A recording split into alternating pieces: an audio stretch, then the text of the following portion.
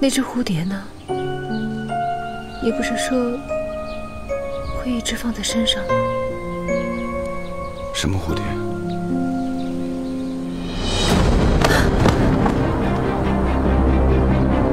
你不是杨戬。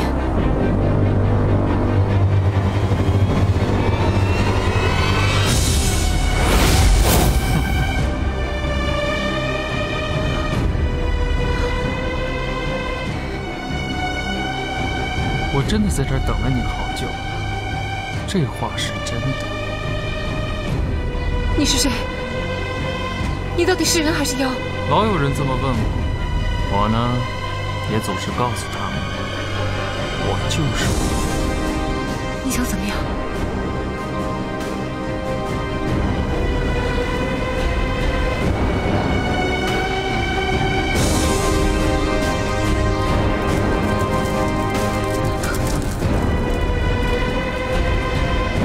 清澈的灵魂，多么鲜美的生命！什么？我要你把你的灵魂献给我，我可以实现你的任何愿望。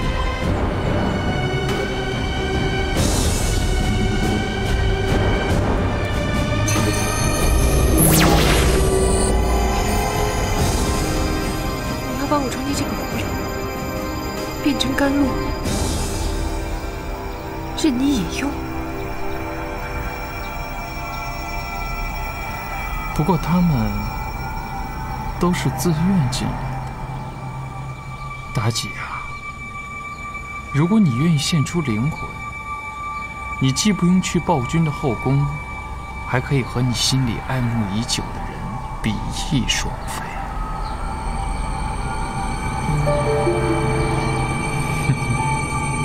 怎么样？想不想交出灵魂啊？你刚才说什么？你可以满足我所有的愿望。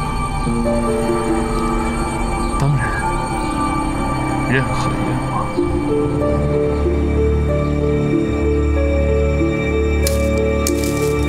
那你就让我死！你太可怜了，太纯真，太可贵了。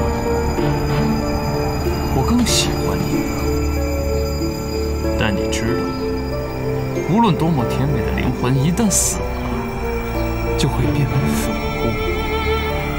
所以我怎么可能让你死呢？我要让你主动献出你的灵魂。你休想！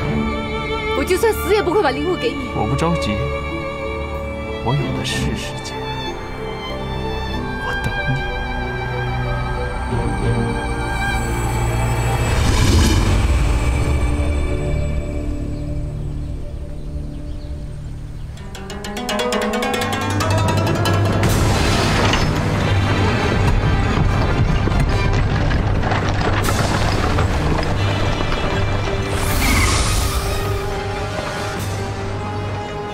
我会等你，等你自愿献出灵魂。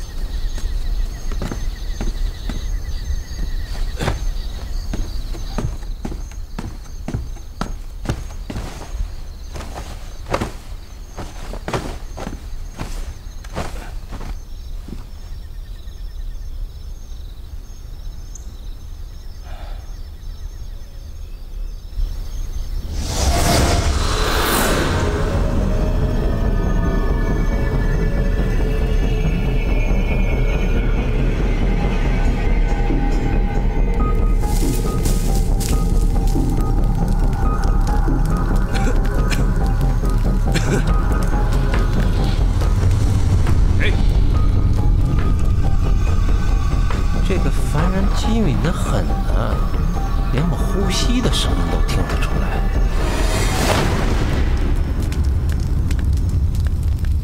分明有动静，怎么看不见人呢？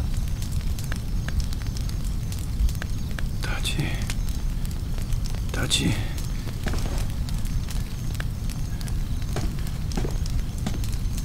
兄弟，撑着点啊！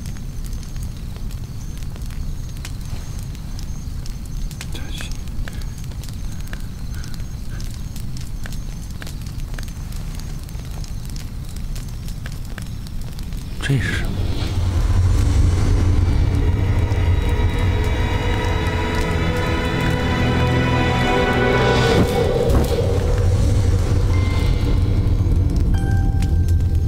谁在外面？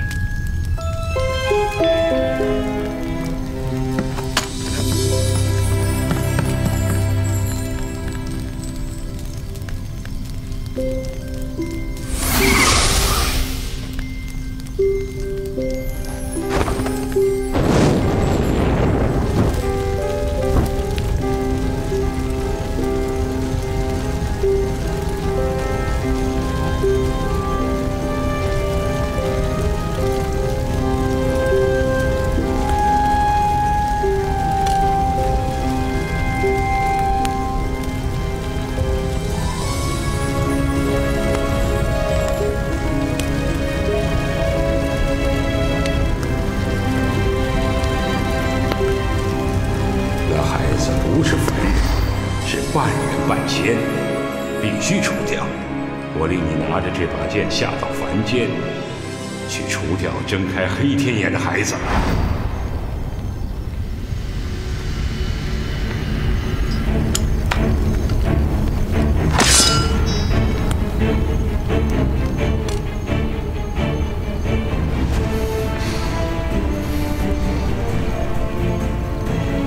孩子，别怨我。 师尊让我杀你，那都是为了三界和平。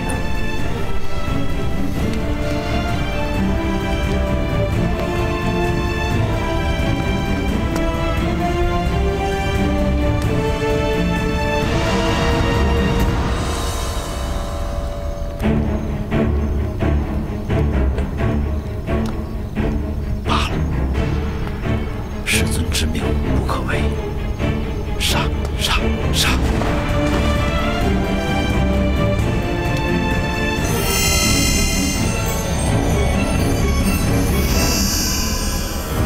为人间弟子，请天尊恩准。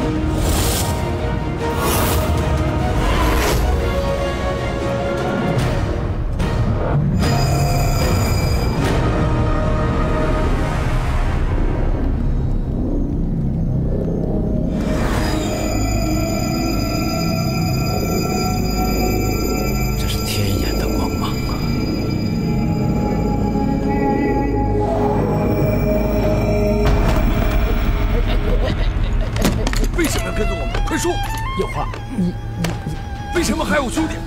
你力气好大呀！哎呦，你很了不起。谁派你来的？你这样不好，放开我！不说是吧？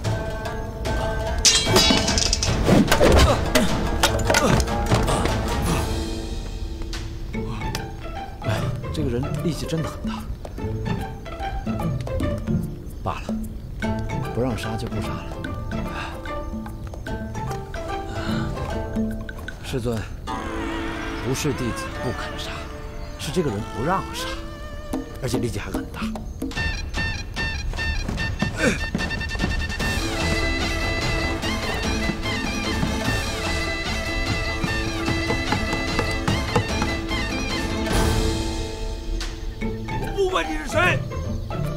敢来害我兄弟，绝不放过你！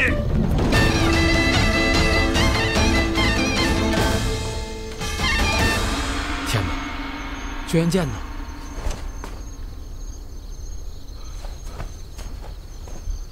这把剑比我的性命还要紧。天尊一旦知道剑丢了，必会夺我先籍呀！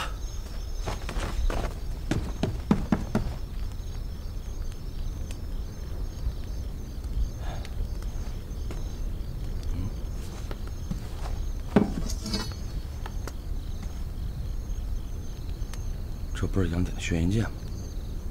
难道那个道士是来送剑的？不对，他明明是要杀杨戬。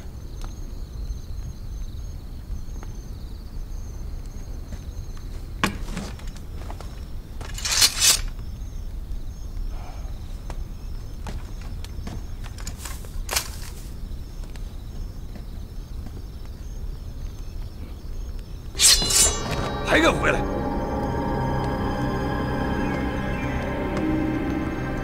兄台，你认错人了。你又是谁？我是来自昆仑的道长，奉顺天意，来为杨戬解除附在他身上的妖魔符咒。妖魔符咒？你说的是他额头上的印记吗？你怎么知道他叫杨戬？我无所不知。刚才有个装束和你差不多的人，要害我兄弟性命。我不管你是谁，再跟着他，别怪我对你不客气。不然你让我给他搭线脉吧。那你可以拿刀站在旁边等着，觉得有什么危险，你就一刀砍下来，不用客气。你看看他那样子，我估计撑不了太久。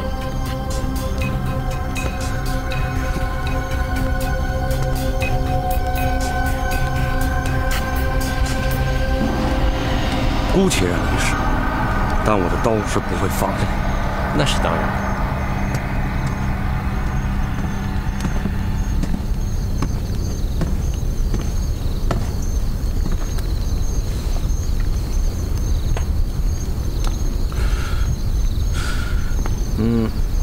了不起，这真的是了不起啊！此话怎讲？脉象告诉我，前日商王大军在冀州破城灭府，无数军民死于非命。商王的手下抓走了苏护的独生女妲己。这位杨戬心系旧情，悲愤过度，才落得如此这般。你是怎么知道的？我刚才不是说了吗？我无所不知。脉象还告诉我，冀州城已经成了妖魔诅咒之地。这位侯府公子身上就有一处诅咒。麻烦您帮他看看，他头上的那块黑斑，原本是没有，也不像伤口，不知道怎么突然就冒出来了。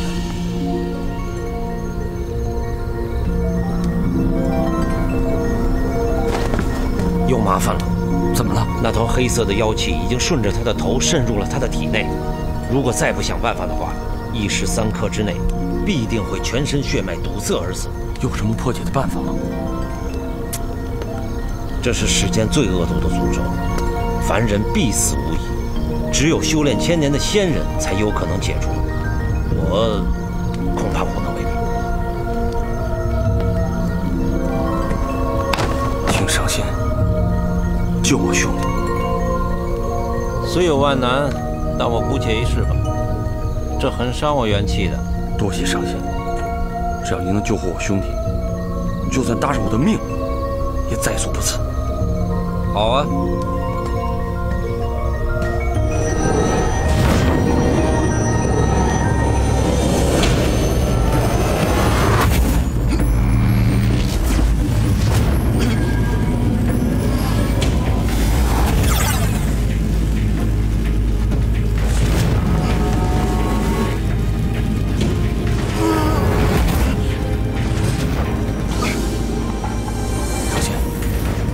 为何这般难受？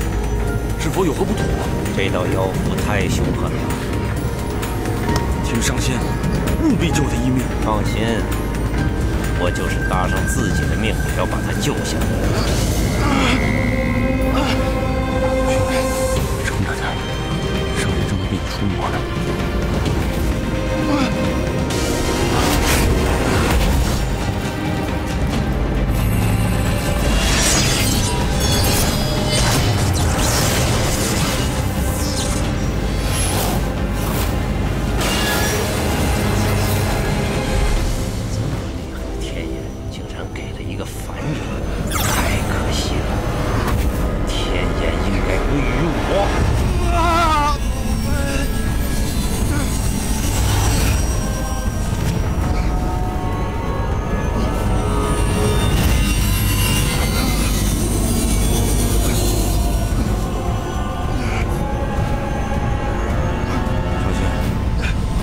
这是干什么？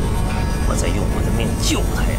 必须把这个妖术拔出来，不然他就没命了。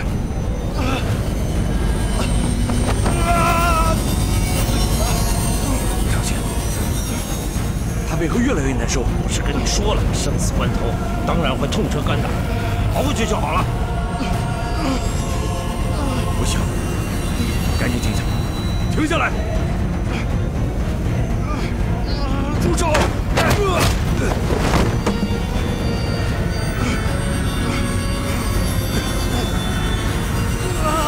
骗我！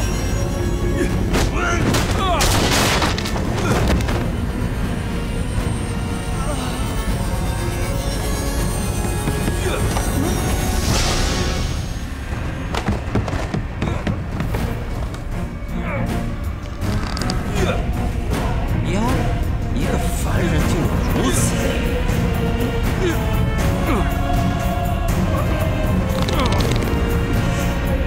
好，自寻死路。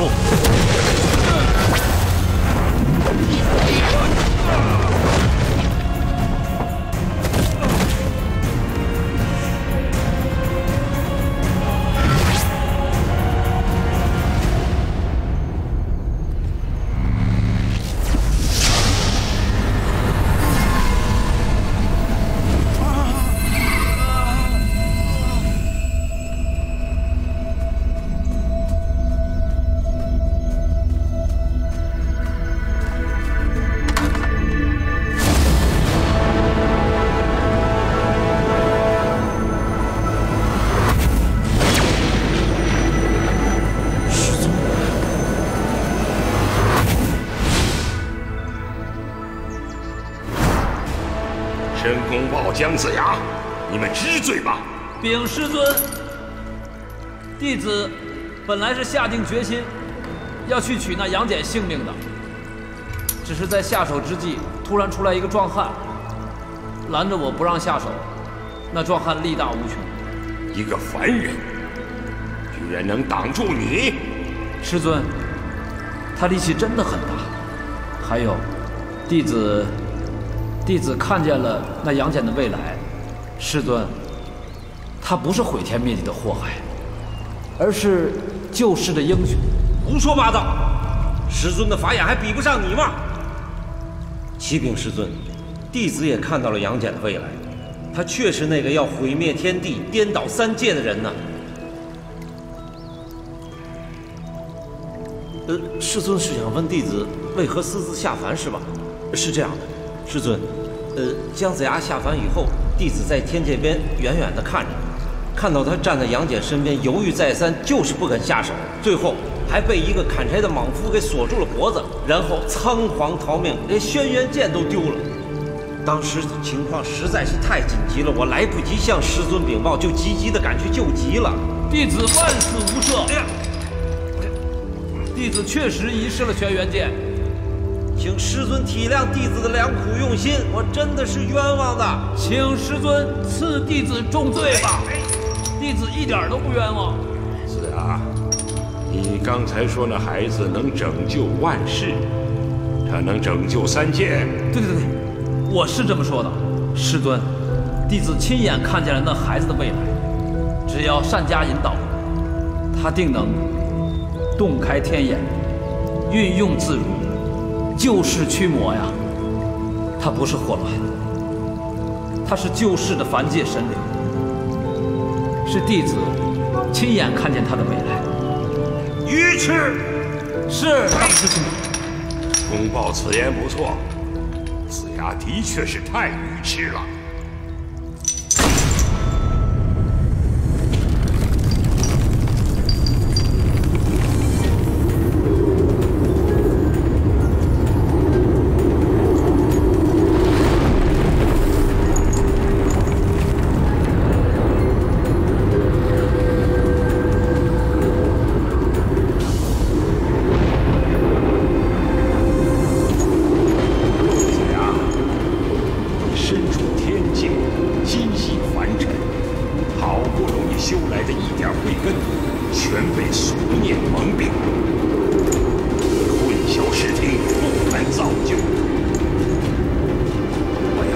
逐出天界，永世不得休闲。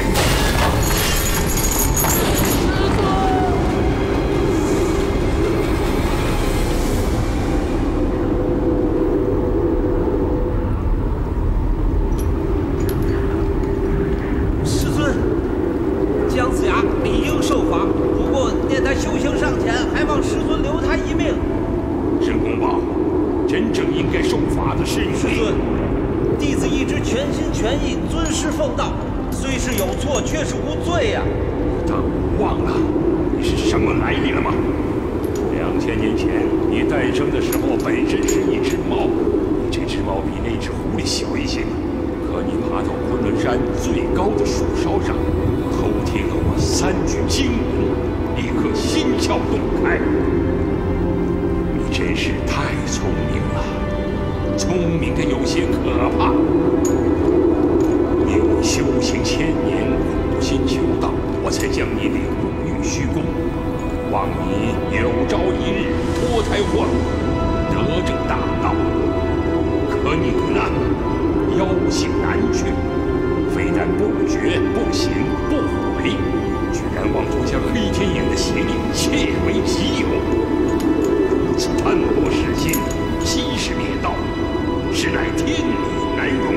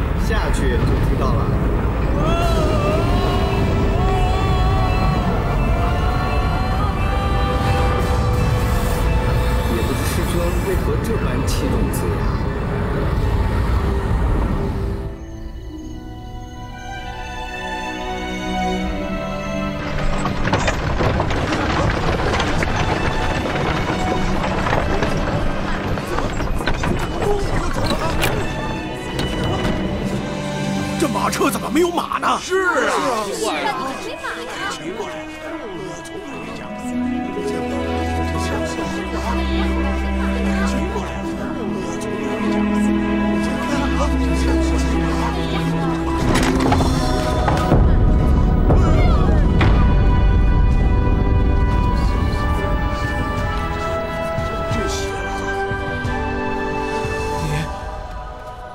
你是人是鬼？真吓人！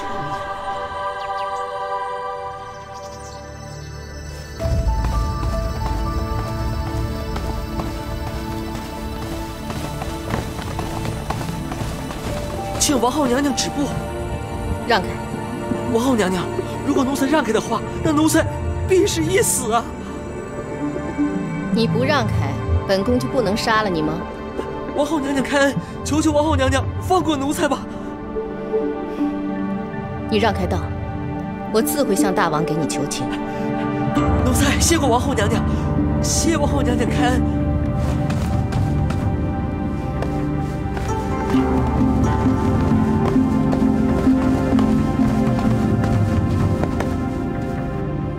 大大王在哪儿？禀王后，大王还未起身。时已正午，请大王起身上朝。奴婢如果擅自入内，必死无疑。等等，还是我自己去吧。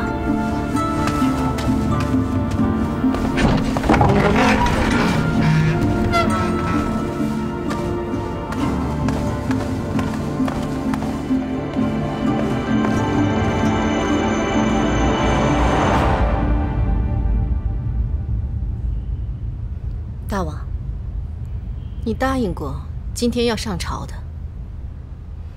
现在时已正午，所有的大臣都在等着大王上朝。大王，请起驾上朝。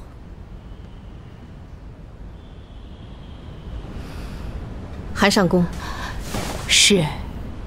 把榻上的舞姬给我拖出去。是。起来！啊！哎呀，吵什么吵啊！大王，没想到你在血泊当中也能睡得如此香甜。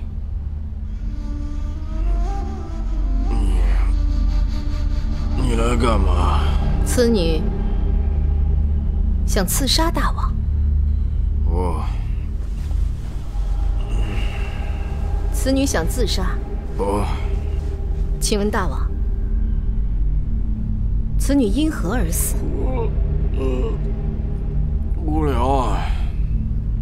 此女前来拾取，可她在姑的怀里又吓得发抖，那抖啊抖，抖啊抖，抖得姑烦死了。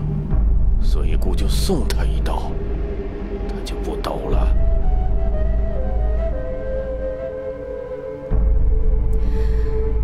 大王，众臣都在等着大王上朝。哎呀，姑困了。取酒，给大王取酒。是。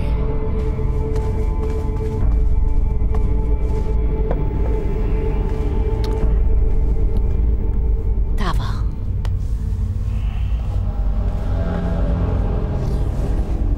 另外，我听说苏护之女也已到了朝歌城。是这样啊，那姑就走一遭吧。更衣上朝。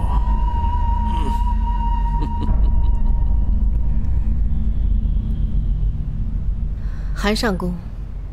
是。苏护之女是不是也跟此女一样大？是的，王后娘娘。可惜啊，还是花一样的年龄，大老远的从冀州赶来送死。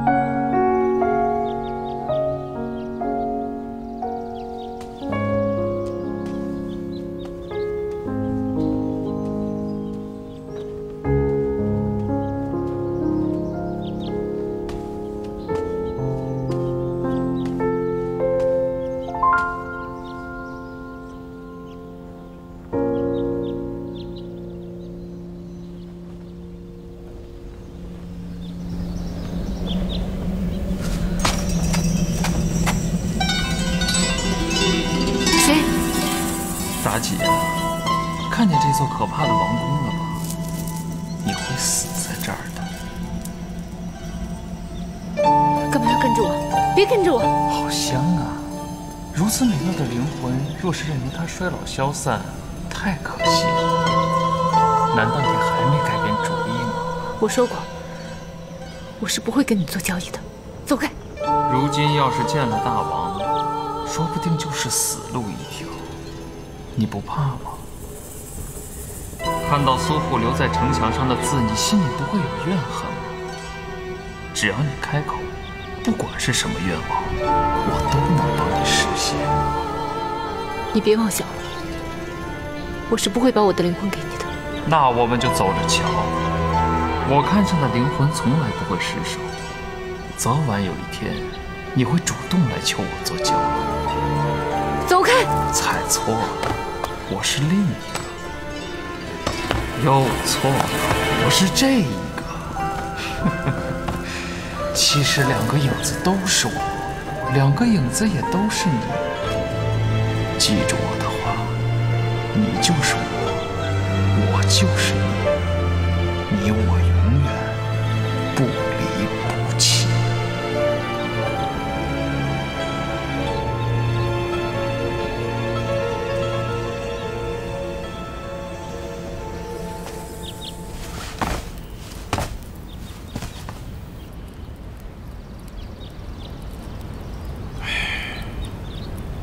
苏护的女儿呢？已到大殿前，等待大王召见。不必了，直接赐死吧。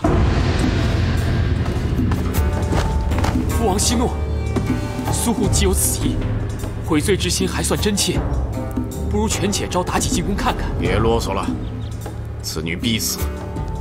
就算苏护事后悔罪，故除恶务尽，绝不留半个逆种在世。父王，交你都白交了吗？事到如今，你居然还为他们求情，故直言告诉你，此女进宫，必是要来刺杀孤的。难道你非要亲眼看见才肯相信吗？儿臣不敢，儿臣绝非此意。传她进来。父王，传。传苏妲己觐见。孤是天之子，谁能伤孤半根毫发？何况一个区区的小女子？你看着，今天孤就让你长个教训。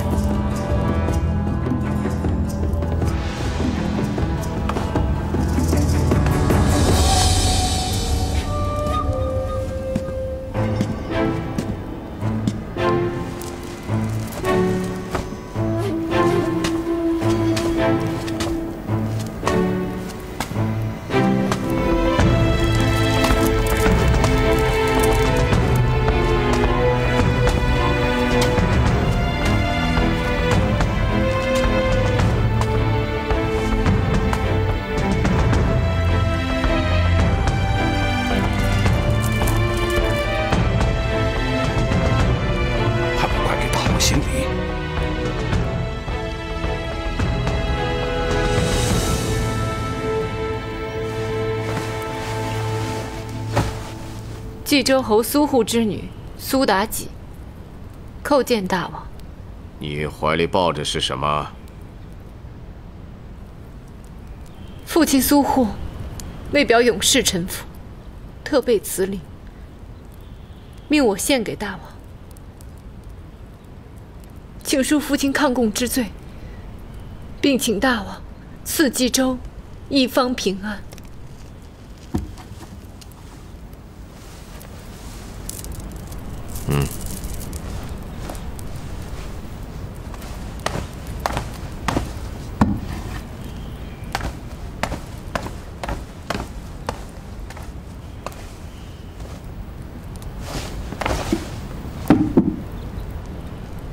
打开。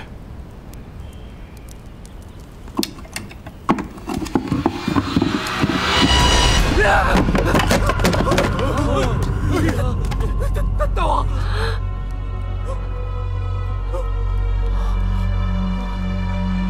大王，是苏护的首级。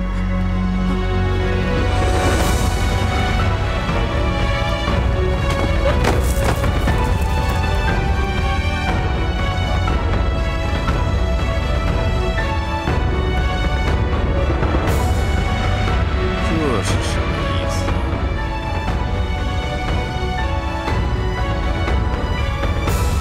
不会说话，非要我杀了你才能开口吗？启禀大王，老臣知道。你说，苏护斩下自己的头颅献于大王，是想用自己的生命换取冀州的百姓平安。此举可谓是热血丹心，千古流芳。请大王赦其罪，将其功。禀大王，苏护此举大逆不道啊！哦，那你说？苏护想用自己的人头恐吓大王，威胁朝廷，并为自己骗取清明。假如叛逆者用一颗人头就能实现获信，天下的人头可以说是取之不尽，用之不竭。所有叛逆与刁民，只要拿上几颗人头，就可以为所欲为了。他苏护是不是为了沽名钓誉，才这么戏弄孤儿？或者他是为了用这个别出心裁的彩礼换你一命？不，此女非常人，乃是一妖女啊！听闻方才在城外，她所乘坐的马车竟然无马而奔，这简直是太可怕了！大王，这够了，无意已决。大王，难道知道吗？是太子苦苦哀求孤放你一命，你才能站在这个九龙殿上。看来是做对了，要不然孤还差点看不到这份特殊的彩礼。不过必须杀了你，这彩礼未免太没有诚意了。把妲己拉下去，将此妖女作为供物，焚烧祭天。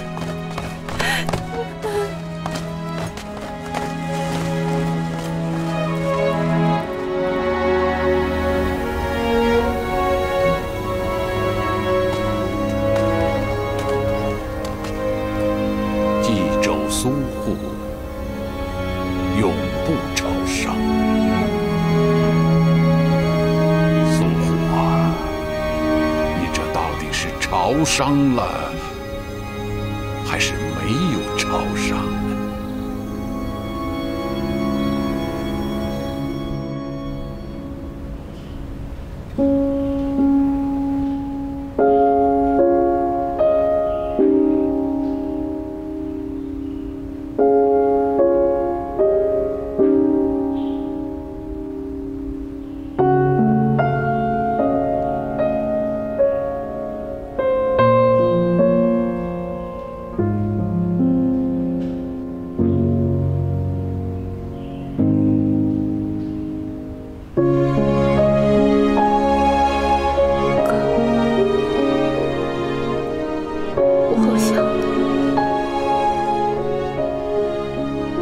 你能听见吗？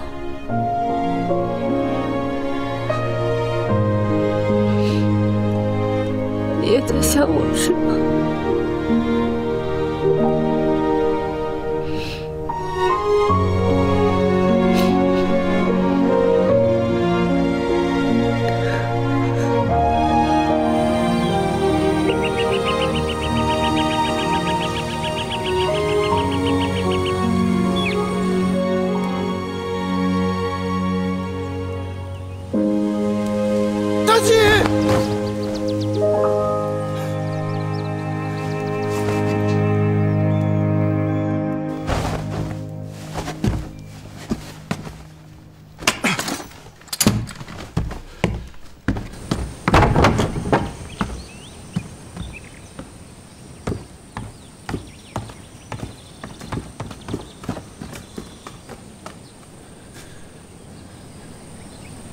去哪儿？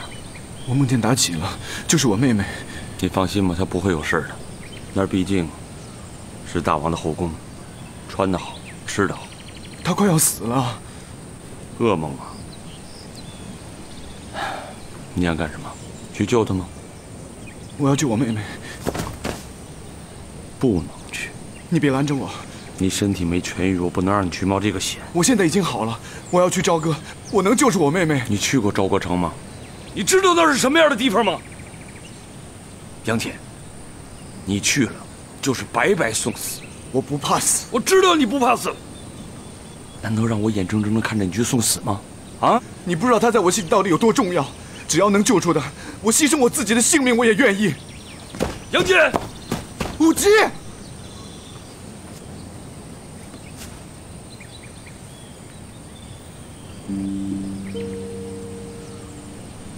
为什么偏偏是朝歌城？是我最恨的那个地方。不信。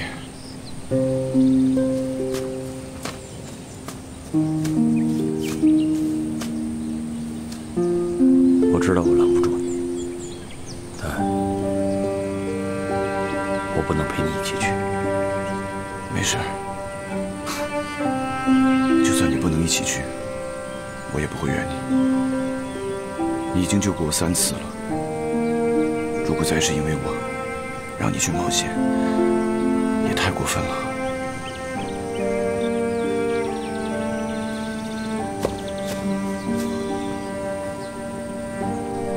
那咱们还能再见面吗？